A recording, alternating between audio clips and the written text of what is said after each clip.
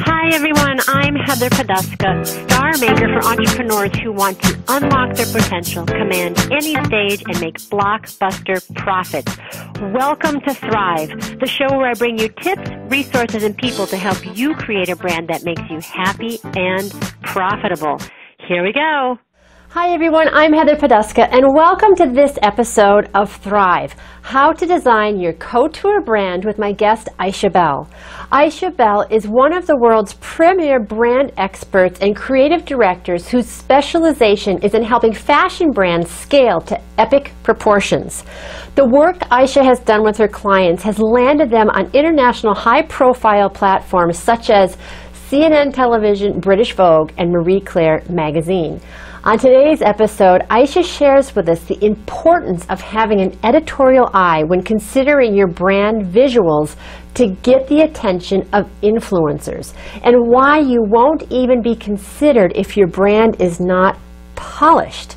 Aisha also talks to us about her own story of finding her brand voice and her lane, and how when she really discovered what her specialization was, her business took off.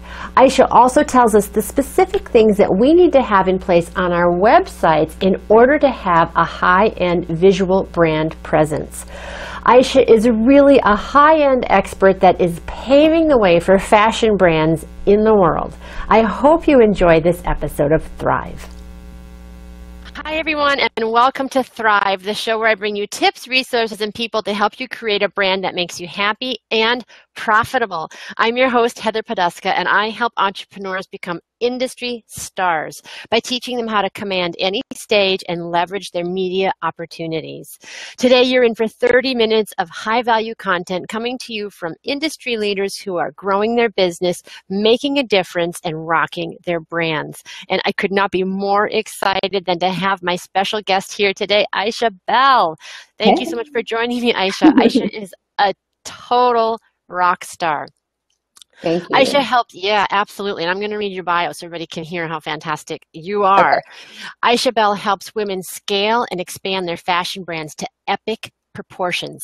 She's one of the leading creative directors in the design world today. The work that she has done for clients has been showcased on television platforms and high-end magazines such as CNN, British Vogue, and Marie Claire magazine. And her clients' products have been featured in airports and endorsed by celebrities. Her editorial eye for style and brand beautification is what sets her apart from your average designer. Aisha helps brands looking to reposition themselves onto higher platforms of visibility. In addition, she helps her clients become aware of resources they didn't even know they had, resulting in positive transformations toward their business's bottom line. Thank you so much for being here, Aisha. Thank you for having me. I am excited to be here. Absolutely. So let's get to it. How are you getting British Vogue, man? That was awesome. Look, these opportunities, I don't seek them out. You know, it's kind of like these opportunities and these type of projects fall into my lap. For whatever reason, people reach out to me and say, you are the person that I need help with, like rebranding my image or, you know, making a design. And so they just happen to be setting themselves up for a large stage. So a lot of these clients, they just happen. And I love the way that happens. Well, let's talk about that for a second, because I understand on the one hand that it happens because when you line up your strengths and your superpowers, then it happens. Yes. But it doesn't just happen. It doesn't just happen to anybody. So what is it, Aisha, that you bring to the table that is so unique that draws these people to you? I have an editorial eye for design. I love style, I love fashion, and everything that I do or me and my team are creating, it has that aesthetic to it.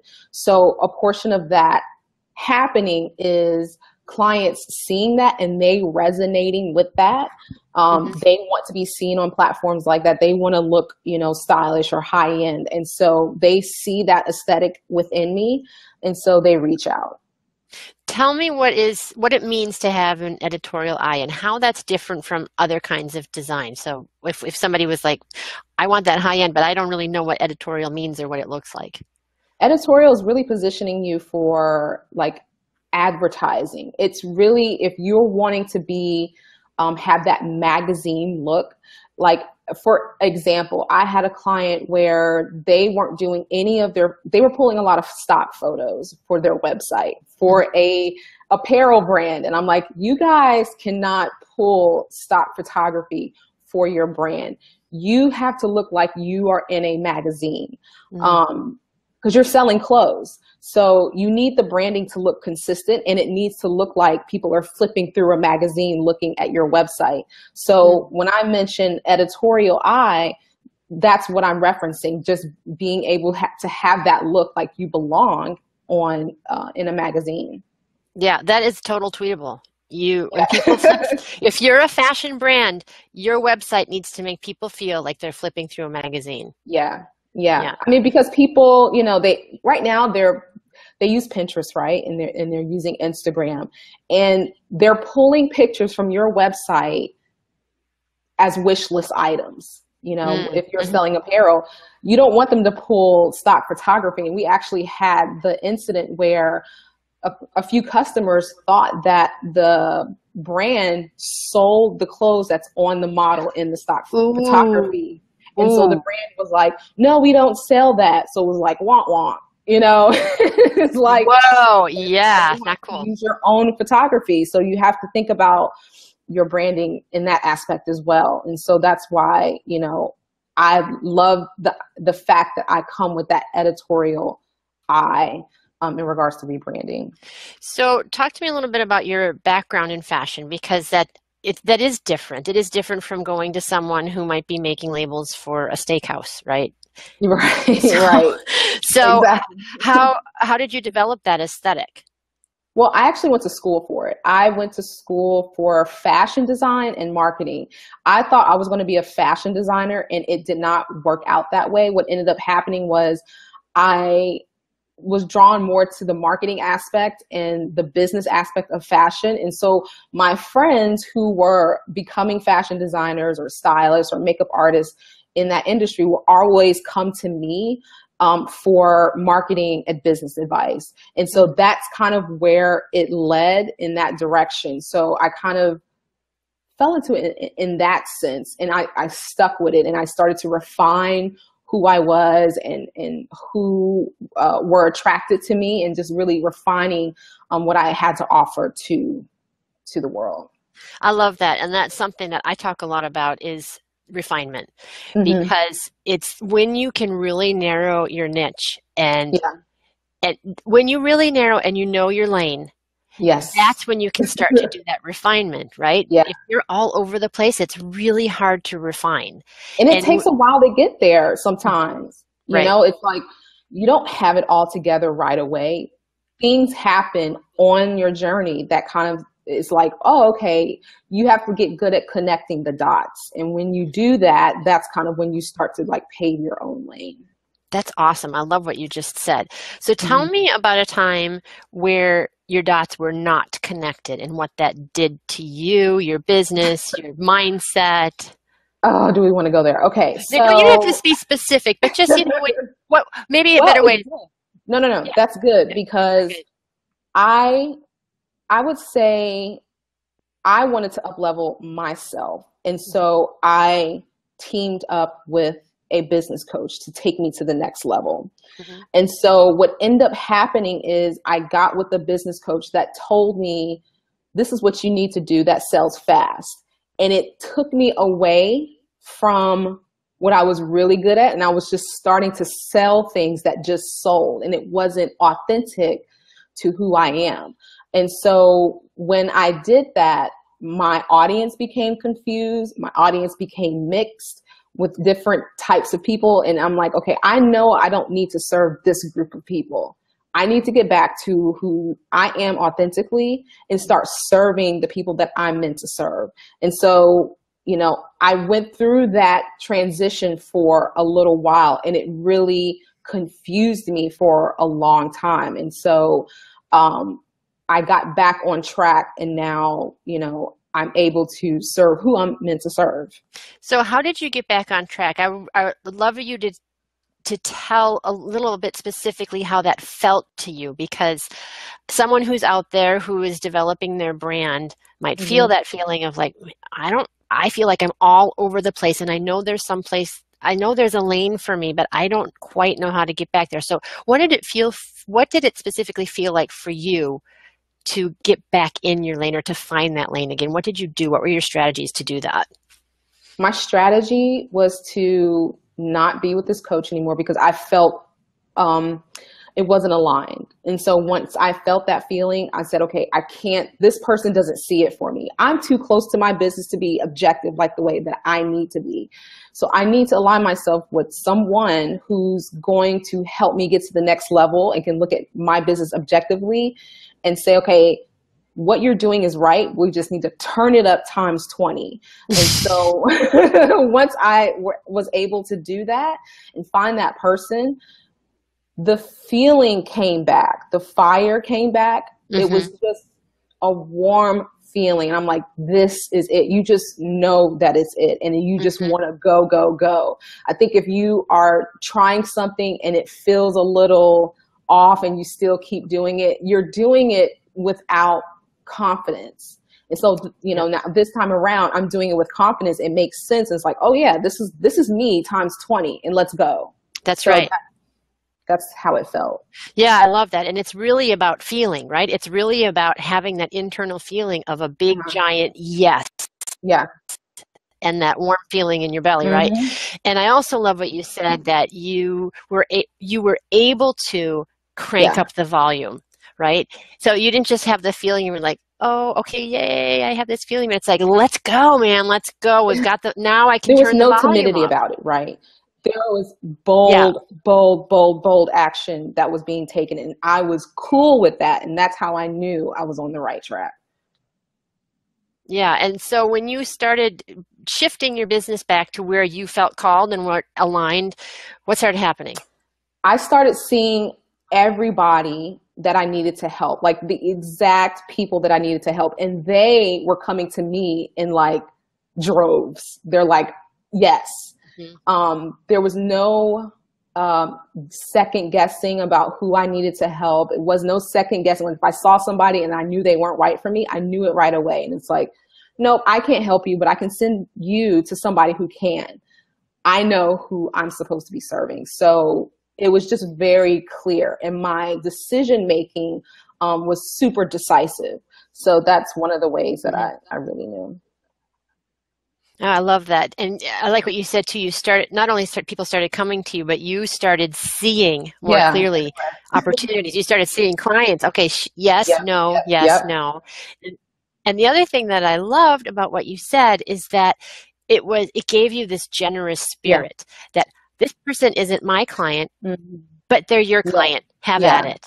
And then you can refer back and forth. So it's this great circle of abundance, really, and when you really hone in. Absolutely. So let's talk a little bit about looking hot, right? Looking hot with your brand and visually turning up the volume, because you've got that volume, you've got that confidence volume cranked right now, right? So you know your superpower, you know you can get people in major magazines, you can get them in airports, you know, are their products viable for those positions anyway? And what does someone need to do visually to really put that edge on it to make them crank up the visual volume? I always start with every client. I say, you know, we need to create the high-end version of you. And that doesn't just mean up your prices. It doesn't, you know, just mean brand colors. It just means your whole story, what you look like. Who are you authentically at your highest self? So we start there. We start digging into that place. So it's like, you know, what are you into? What do you stand for? What are your beliefs? Because this is going to filter through to your business. And that's kind of going to be like your Batman call to the people that you want to attract to your business. So you have to start with yourself first and kind of what you want to exude and authentically do it in that way. So I always start there. So how you want to be positioned and showing up as the best version of Yeah, yourself. yeah, that's where I would Yeah. start. And do you find that your clients know what they want already and they just don't know how to visually represent it? Or Yes. They they know. do? They have a hint. They will come to me and say, I have no idea, about whatever.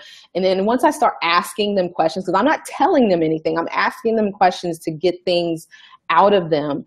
Hmm. It'll be like a monologue. They know, like once you get the fire going, they know how they want to be represented. They know what they stand for. They know what they believe in. They know, visually what they're attracted to. So, once we get the ball rolling with that, asking questions, then that's when the faucet turns on as far as Yeah. So, and when you're saying that, what I'm hearing is that your clients are not complete beginners. It's not that they have no no, sense. they've been in the game for a while. They've seen things that worked and had not worked. Some of them have local publicity, but they know they want to get to a national level, even international level. Hmm. They just don't know what they look like at that level. Yeah, and I Fully. love that. Yeah, because that's what I help my clients do is to get to that level of national platform, international platform with the way they articulate their message, with their personal appearance and all those things. And you do that with the visual branding. So Yes. I know what that looks like, what things need to be adjusted for the platform in terms of the speaking and the media appearance. What specific things need to be jacked up in your visual branding to be viable for a British Vogue or CNN? Yeah. Like, what do they look for, and how can we start to incorporate that in our brands? They're looking for consistency in your branding. So if you have photos on your website or videos, are they consistently, branded in the way that, you should be branded? They don't want to see any inconsistency because it shows that the business owner is unsure. Mm. So the editor might say, well, they're not at that level yet. Like I just watched a documentary on Bergdorf and the store in New York, and the buyer from the store was scouting designers to put into the store. And these people really want to be put in the store. And she had to tell this group of designers, said, we'll keep watching you. You're almost there, but you're not quite there, but you're on our watch list. That's the same with press. They might start following you on Instagram. They might start liking your stuff. They may not like you, but they'll start watching you. And you want to start to be able to show consistency in your branding. That's in your colors. That's in how you do your videos. That's in your photography, how you're talking to the people on your website, like how you're talking to your website visitors. And they want to see that across the board, even on your social media. That shows that you are set in your foundation and you know who you are. And so they are excited to feature you on their major platforms. Yeah, that's awesome. And what I hear you saying is it's not their job to figure out who you are. It's your No, job to tell absolutely them not. who you are, Yes. Yeah. to You have show to up. have yourself together at a certain point where they feel confident, where there's like, oh, they do, we're excited about you. We're going to send you, some press. We're going to let people know about you because you have it together. Right. And I'm actually just going to be doing some writing and some talking about this more. But the big question is, when opportunity knocks, are you ready? Yeah. You can't get Yes. ready. When the knock comes, it's not like, oh, I've got to go Yeah. hit my brand. You've got to be ready. You've got to Yeah. show up ready. And a lot of clients come to me in that state of panic. They know they're about to get written up. Like maybe the editor was saying, oh, we want to do, maybe a feature, or we want to get your opinion on a group, on a group article or something like that. So they know that press is coming and they know the audience behind that press is coming. So they'll come to me and say, I've got to get my bloop together and I need you to make me look the part so that when we do get this influx of traffic, influx of media, that I'm ready. I'm ready for the stage. So I don't know if you can answer this question or not, but how long does it take if someone is like, I need this, whatever it is, a website, I suppose it depends on what they need, but what would be a time, like what would be a reasonable timeline to get them Vogue ready? I always start with their website because that's where people can reach you the fastest, and everybody can't come to you in person. So the fastest way that people can reach you is your website. So I always start with the website revamp, or if you don't have a website at all, then I create that. And that takes about 2 months to create that, depending on the complexity of the project. But yeah, I always start there because that's where people are coming to you or meeting you first. And then we start maybe with your social media presence because they're checking out your Instagram, they're checking out your Twitter or Facebook or whatever. And so we want to get you together on that platform as well. Anywhere where it's immediate. Yeah. So do you help people with timeline planning? If they wanted to get in Marie Claire, one of the bigger platforms, do you backwards engineer a strategy for their yes, talk to me a little bit about that. Yeah, if they know that they're getting featured, I had a client that said they were about to be featured on Oprah's what is her, I forgot that list that she does, favorite things or something like that. Mm-hmm. So we know that's done in December. And so we kind of start towards the beginning of the year because it's like we want to get your website together. We want to make sure that your marketing materials are together. We kind of like take that, we know that date, we kind of work backwards from there. So we create a brand calendar of I love that. That's awesome. Yeah, we create a brand calendar because when you're featured on there, it doesn't stop there. You're going to get, booked for other things. So you want to be ready if you have to go to a trade show, if you have to go to another interview that's piggybacking off of this major interview or major press that you got. Mm-hmm. So you want to be ready for the after effect. Right. As well. Right. And you have to have the back end ready as well. Yes, absolutely. A lot of people go on Oprah and they're like, yes. And then they're like, because they don't have it set up, right? I think if I'm correct, I think that happened to Sarah Blakely at Spanx. She was getting ready to be featured on Oprah, and there was a lot of things on her website that was not ready, and she was scrambling. Like, it was a major scramble to get everything together. So you don't want to be in that place of high pressure. You kind of want to be, if you know when you're going to be featured, you kind of want to plan ahead as much as possible. Yeah. So what are the main things, you said she was scrambling to get certain things on her website. What would be like a top 3 list of things that absolutely have to be in place? Well, if you're selling product, you want to make sure your shopping cart is working first because I've been in a situation where, the person just got pressed and maybe they just reached out to me and their shopping cart was a mess. And so there's interest in your product, but people can't buy from you, or it's hard to buy from you. So if it becomes hard to buy from you, I don't want to buy from you. I'm just going to look at you and like, oh, you're not ready for my business anyway. I'm leaving. Right. But people are not going to wait for you to get your shopping cart together. So first thing, make sure you can get paid. So set the system. Make sure you can get paid. Yeah. Right. And then secondly, just make sure, with your website, get your photography done because press will be pulling pictures off of your website to feature in their magazines, on their TV shows like Entertainment Tonight or something like that. They will be pulling those photos. So make sure that is in order. Make sure that your videos are there. And just make sure the navigation process of your website makes sense and that it is intuitive. So if somebody goes to your website, it makes sense for them to go to this next tab and this next tab. So you don't want it all over the place because people won't know what to do. So I think the first thing is like definitely make sure that your homepage is can be easily taken in. Make sure your pictures. So.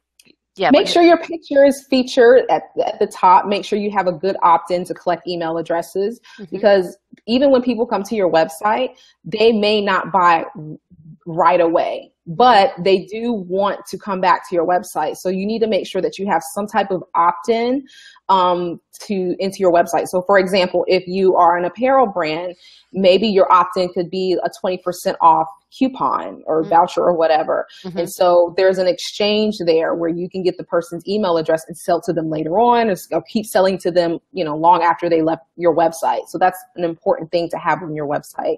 And just make sure that, you don't have too much content on your website.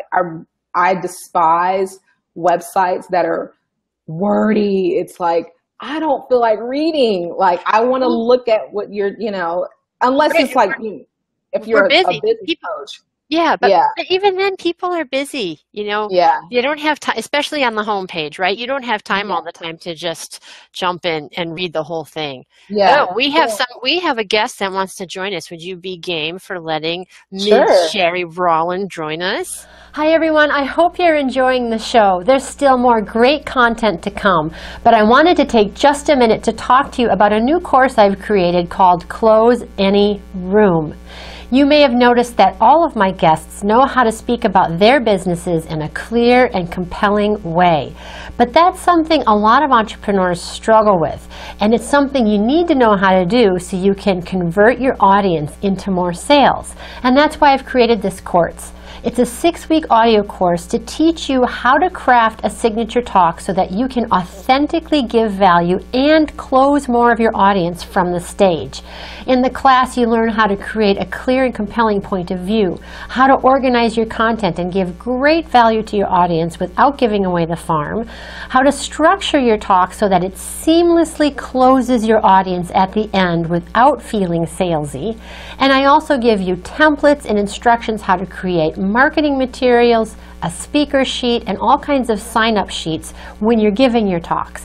And finally, what everybody's hot to know, I also give you tips and resources on how to find speaking gigs. It's an all-inclusive course so that you can start closing and selling more from the stage.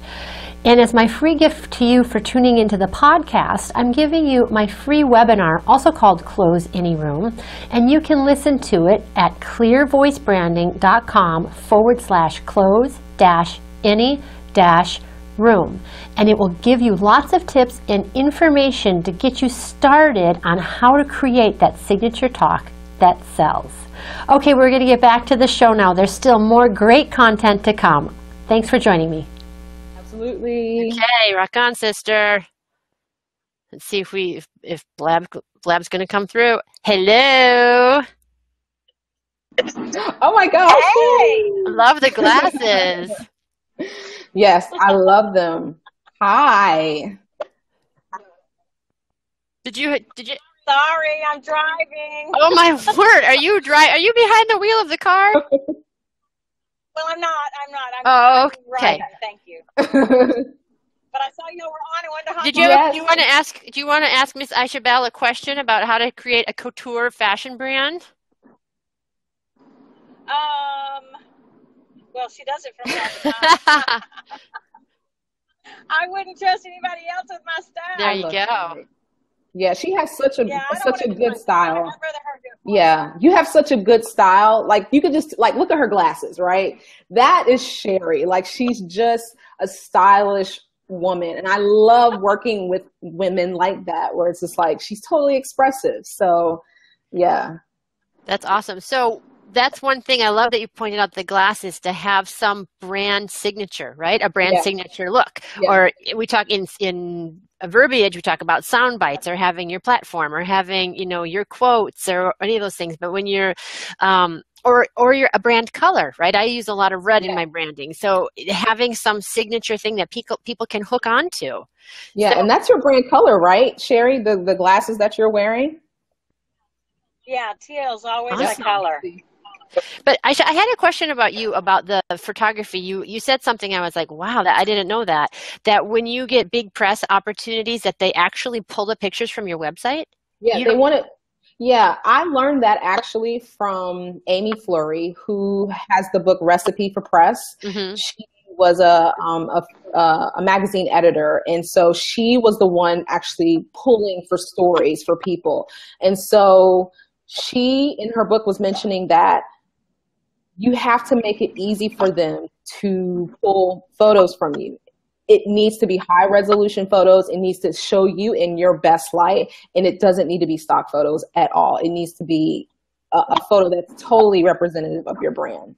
Wow. So they do it all the time. Wow, I didn't know. I didn't know that. I thought, there are people called your people, and then Yeah.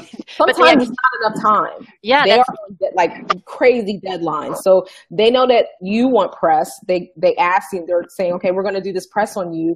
And it's real quick. There's no like back and forth sometimes. And so you have to be ready for those intense moments of opportunity. So, yeah. that is a hot tip. That is a hot tip, everybody. You have to have high res photos on your website because high opportunity press will pull right from your website. So you cannot Yes. have you and your dog on your Yeah. website unless you are a dog groomer, Part of your right? brand. Yeah. Right, unless Unless that's your brand. Yes, absolutely. So, what was the other thing that you said that I was going to ask you about? Oh my goodness, I have the lawn people here can you hear the lawnmowers in the background? Yeah. Oh, I know what it was. You said to have like a 20% discount coupon as an example of an opt-in for a fashion brand. So if you're not a fashion brand, if you're a coach or some other kind of business, what are some of the I just read this question online somewhere else. People want to know, what are hot opt-ins right now? Like what kinds of things make a hot opt-in right now? You know, the best piece of advice for that is ask your audience. It's better to not guess and say, oh, put this ebook up here. And you know what? They may not even be interested in it. What you need to do is find out what they're always asking you questions on. Maybe what they're always talking about on your social media platforms, on your fan pages and things like that. They'll tell you, or you can just flat out ask them, what do you want to learn more about from me? And when they tell you that, go to work creating this opt-in.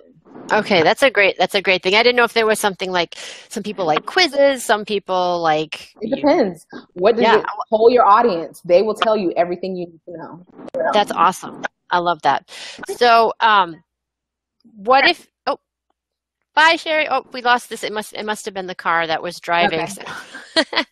So I would love for you to tell us some examples of maybe some people that you've worked for that we could go look at the work that you've done, or brands that you think are nailing it right now that would give our listeners a sense of what they're shooting for or what they should be shooting for. Because I know that's something that you also do, is do a lot of critiquing of brands and showing what's working and what's not working. So if someone said, I really want to up level, but what would be a good example?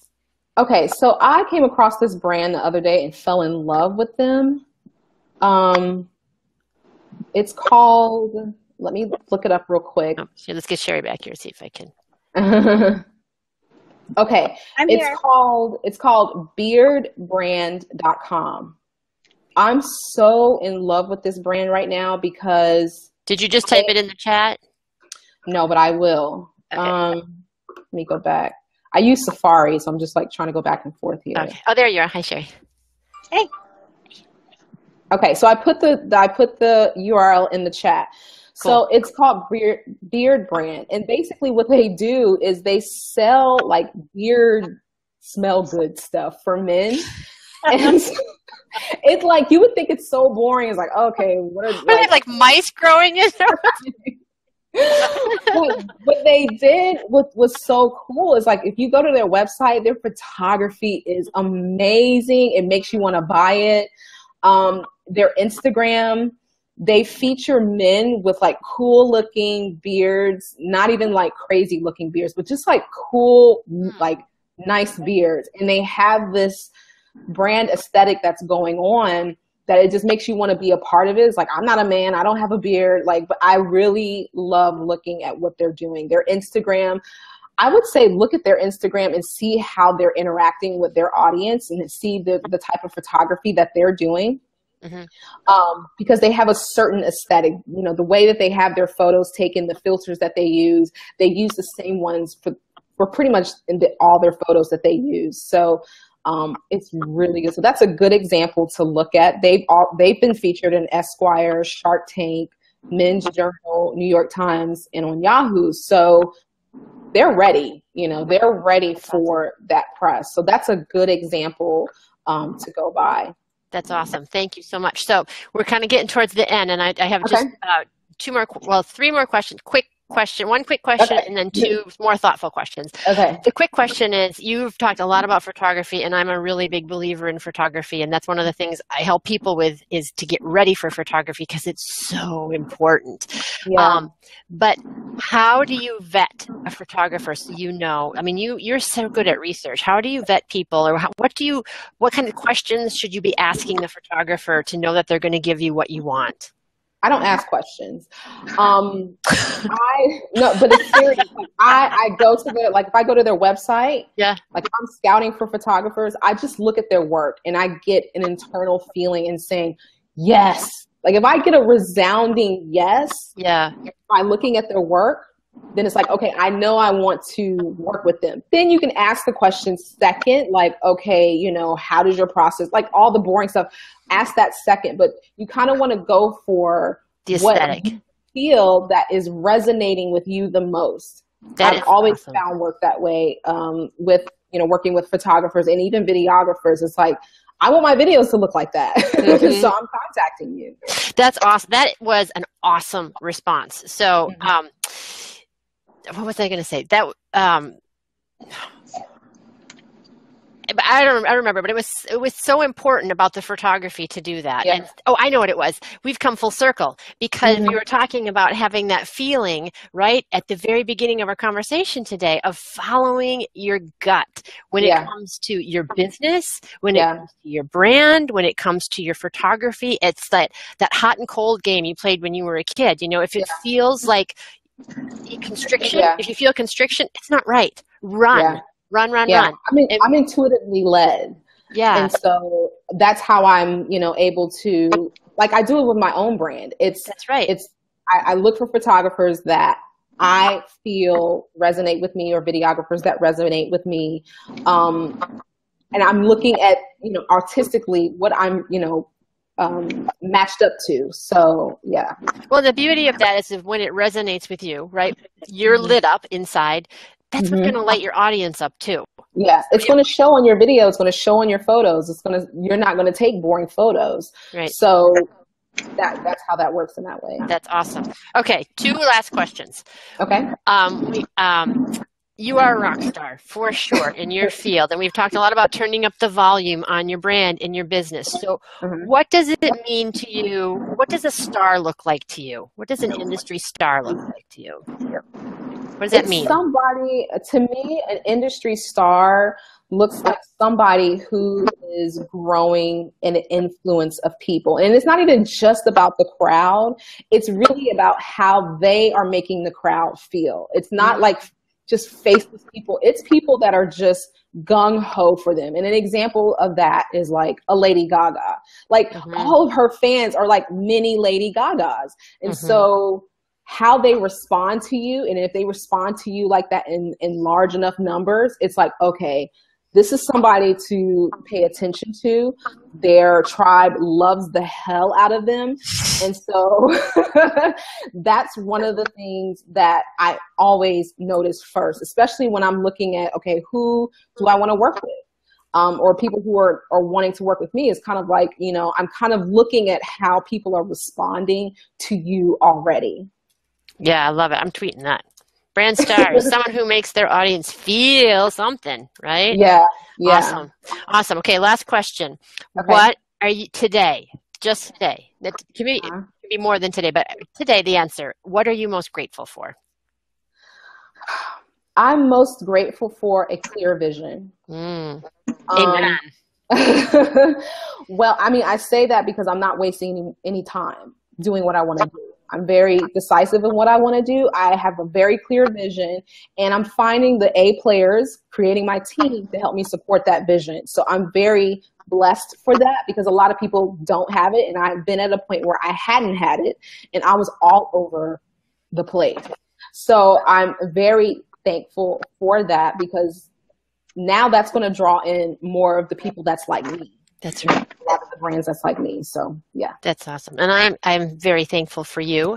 And I appreciate you. I appreciate your talent. I appreciate your heart. And I appreciate your leadership, Aisha, in really stepping up and showing up as a brand star yourself in your industry because you have the talent. you have the drive, you have the knowledge, you have the heart, and you're taking the bull by the horns. And I really appreciate you doing that and showing us the way and being a resource for people who value the power of the visual brand, baby. So I really acknowledge you for that. So thank you for being my guest here. And thank you, Sherry, for joining us too. And I want to thank all of you for being here. And as my gift for you guys taking your time to be here and spending your 30 minutes with us, I want to gift you my free webinar on how you can become more of a brand star speaking from the stage. You can get that by going to clearvoicebranding.com/close-any-room. Okay, until next time, shine bright, ladies. Take care. Bye-bye. Hi, everyone. Thank you so much for joining me for this episode of Thrive. I loved having you here. I love having you as part of my community. And if you're enjoying the show, I would love it if you share it with your friends on Twitter, on Facebook, or wherever they're hanging out. I also want to let you know you can leave me feedback or comments. I love hearing from you. Just post those at heatherpoduska.com. You can also leave suggestions for topics that you'd like to know more about, or if there's someone you'd really like to see on the show, let me know that as well. Okay, until next time, here's to hitting all your high notes. Take care. Bye-bye.